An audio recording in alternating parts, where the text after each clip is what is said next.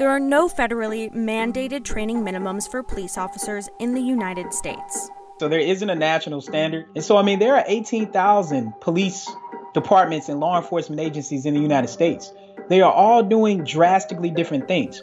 Training requirements for police vary state by state, sometimes even region to region, municipality to municipality. But overwhelmingly, officers are being trained locally, and oftentimes, even though there might be some best standards or best practices, those aren't required. One study showed that out of 80 countries, the United States has the lowest police training requirements by far, excluding Iraq and Afghanistan. After protesters around the country called for justice following the killing of George Floyd in Minnesota, President Trump signed an executive order encouraging police departments to improve training. Under the executive order I'm signing today, we will prioritize federal grants from the Department of Justice to police departments that seek independent credentialing, certifying that they meet high standards, and in fact, in certain cases, the highest standard. But critics have said Trump's executive order doesn't do enough to fix the issues in police training.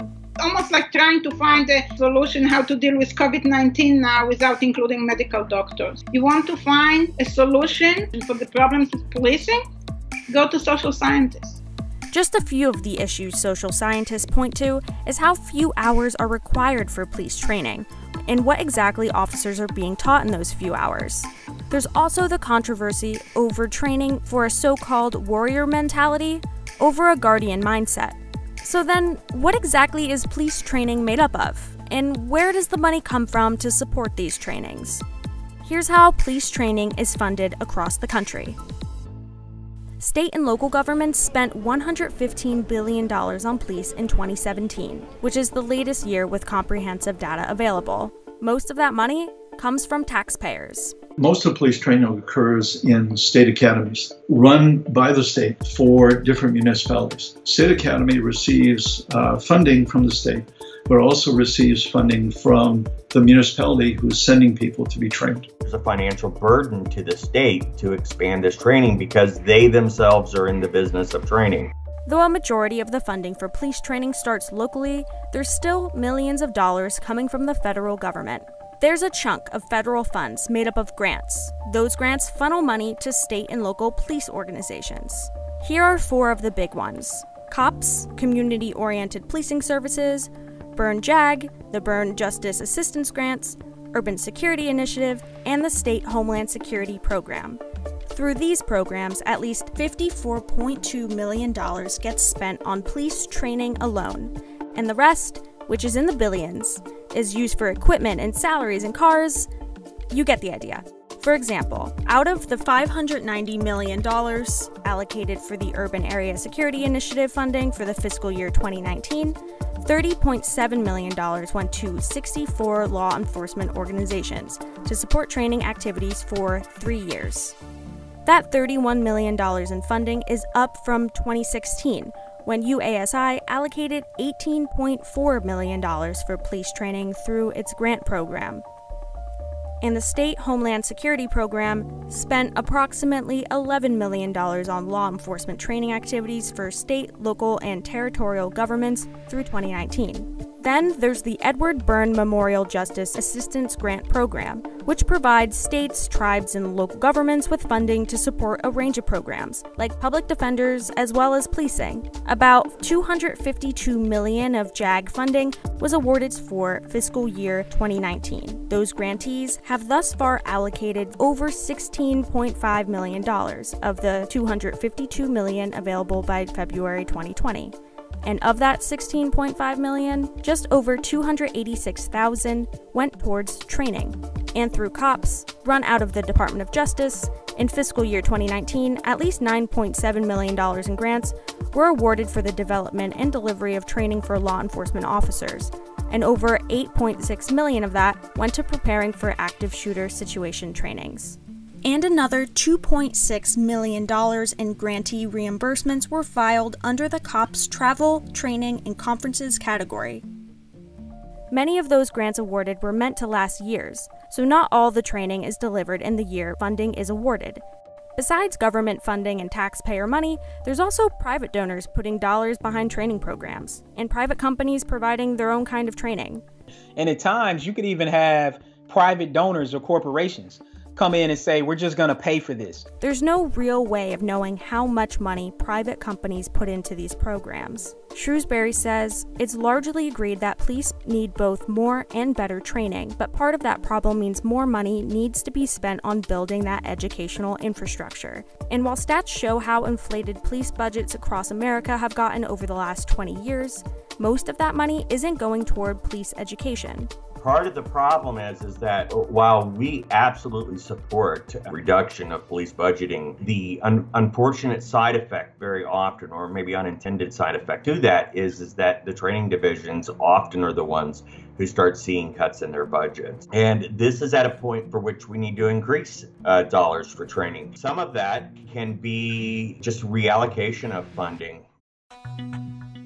Since police training is largely decentralized in the United States, the process varies from state to state. Once they've been hired, depending on if the agency itself has its own academy or whether or not they rely on the state academy, the officer will be sent. If they're not certified already, be sent for basic training. It's important to know that there are 37 states for which the police are allowed to work before they even attend basic training. One of the biggest issues in police training that experts point out is the minimum standard hours required to become an officer. Excluding field training, basic training programs lasted an average 840 hours.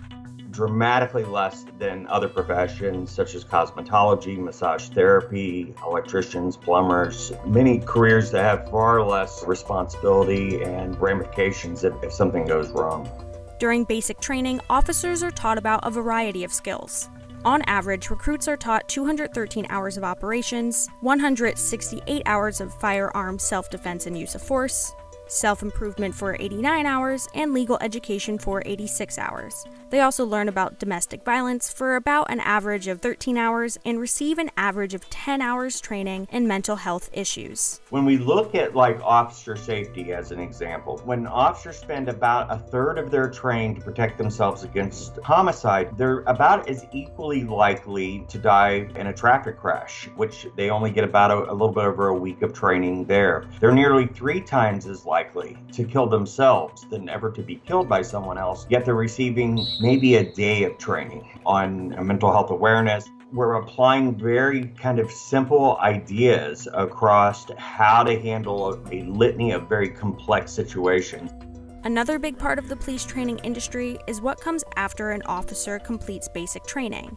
There is continued education, also known as in-service training. The in-service training, which is not regulated by anybody. This is also where private companies may step in. And from here, the police training industry kind of falls into murky waters. But oftentimes private companies, many of whom were former law enforcement themselves, started these training units to do specialty type of things, whether that be with shooting, with driving, dealing with alcoholism, substance abuse, mental health. I mean, you name it. There are a series of these private companies. Anybody basically can create a company and offer training to various police departments. Of course, it will differ by state in terms of certain accreditations. I think there are a lot of training programs that law enforcement goes through that hasn't been approved at the state level. There could be some really good reasons for that happening. All of that makes sense. I think part of the problem is when you couple that with, at times, very little oversight at this level. With all the agencies across the country doing different things, it leads to a lot of differences that isn't standardized from a person who is a police officer in Washington, D.C. compared to Los Angeles, California. Most police practices are not systematically evaluated, and we still know too little about what works under what conditions in policing. One critical issue in police training that Shrewsbury's Institute of Criminal Justice Training Reform points to is junk science, which means that the science behind what's being taught in some training programs or courses doesn't add up to the reality of what actually works. Shrewsbury says too often training programs rely on assumptions and traditional approaches that have either been disproven or the validity of which cannot be verified. This is Dave Grossman. He's the founder and director of the Killology Research Group, and he's trained thousands of officers across the U.S. His work has faced a ton of scrutiny in light of police brutality. We are always trying to save lives. We are using deadly force because we sincerely believe it's the only option in the face of imminent threat. The moment that person no longer a threat, we try to save their life like any other life on the planet. You know, on the one hand, we got to respond to the same thing the military does overseas. On the other hand, we got to protect lives, and our goal is never to kill. Lieutenant Dave Grossman, who runs the Killology group, calls himself the Killologist, does this heavy promotion of act first kind of approach, especially to use of force. Find a lot of his training, if not all of it, very egregious. When we talk about kind of junk science, we have to go back again to look at how much time are officers spending on learning these very, very nuanced topics. Grossman is part of the controversy facing the militarization of U.S. police departments. He's a former Army Ranger and West Point professor and has been training police officers for over 20 years. And his books on killing and on combat are on the U.S. Marine Commandant's required reading list. And if people have any questions, go to Amazon. Look at the reviews. Look at what's being said there. Look at the people who say over and over again, this book saved my life, this book changed my world. Look at over 1,000 reviews for On Killing, over 800 reviews for On Combat, 4.5 stars. Grossman got into the training business after he retired from the Army in 1998. And I retired from the Army, and I was being asked to come and speak to law enforcement, because they're always grasping for something that will help, something that will push the envelope a little bit further, something that will keep our cops alive this year. Grossman said he's on the road for his job about 200 days of the year, but he's run into some police departments trying to stay away from warrior training. The mayor of Minneapolis a while back said nobody can go to warrior training. Well, I don't call myself warrior training. When the Citizen Review Board actually sees my presentation, they said, this is great stuff. And they said, well, why do you use the word warrior? I said, don't use that word. That's a word somebody else hung on it. Frustrates people, they can't shut me down. There's people out there, oh, we're going to shut this guy down. Well, you don't have the authority, you don't have that power. You shut down one agency, there's 100 others that want what I got to give. And the reality is that if it was stupid stuff, it was bad stuff, we'd be hearing about it. Another such private training company, the Force Science Institute, and its founder, Dr. Bill Lewinsky, have also faced scrutiny for its brand of officer training. In an email, Lewinsky told CNBC that both he and the Force Science Institute do not teach pseudoscience. He points to his credentials, saying Force Science has at least 24 scientific journal articles published, and that Force Science's research can pass tests of scientific credibility and stand in court. He also recognizes that there are issues in the training business, saying that's why police training must be science-based. We need to make sure that our training is clinically based and is founded on science, scientific principles for what and how we're teaching, so their skills are usable after. We need to change the number of hours, and we also need to change the type of training we do after. Use of force can simply start with the police officer in uniform, because a uniform inherently represents the power of the state, according to Maria Haberfeld. But when it comes to the specifics, the formal definition of use of force varies. The use of force training is defined by the commission, so it is mandated by the state. She says use of force typically starts as this. An officer issues a voice command, like stop or don't move or show me your hands. The vocal commands continue to express urgency until physical use of force, which can then lead to potential use of less lethal weapons like pepper spray or a baton. Use of force can then escalate to deadly use of force. What law enforcement uses is what's called a de-escalation continuum. It ranges from verbal commands to creating time and space or distance. Can you back out of the situation? Can you get cover? Can you wait for backup? Use of force training can go hand in hand with the warrior mentality that police departments are now increasingly trying to turn away from. Instead, police reform proponents have been advocating a shift towards the guardian mentality. They are trained as military, and then they're asked to do social services, and they just don't have the tools and the communication skills. Soldiers don't need to communicate that much. Police officers do. And that so-called militarization starts during training. Right when they walk in the door, begin inundated with this kind of militaristic command structure, right? You know, they may have to march or stand at attention, polish their boots, all the things that you would see in a military boot camp. There are two types of police training models, stress and non-stress. Stress-based training is based on the military model and involved intensive physical demands and psychological pressure. So most academies have at least some militarized element. While non-stress training environments emphasize academic achievement, physical training, and a more relaxed instructor-trainee relationship.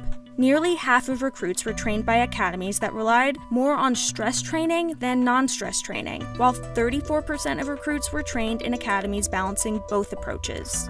Then 18% of recruits were trained by academies using more of a non-stress environment. 99% of recruits received reality-based use of force training, and 74% of recruits received this type of training on the use of non-lethal weapons.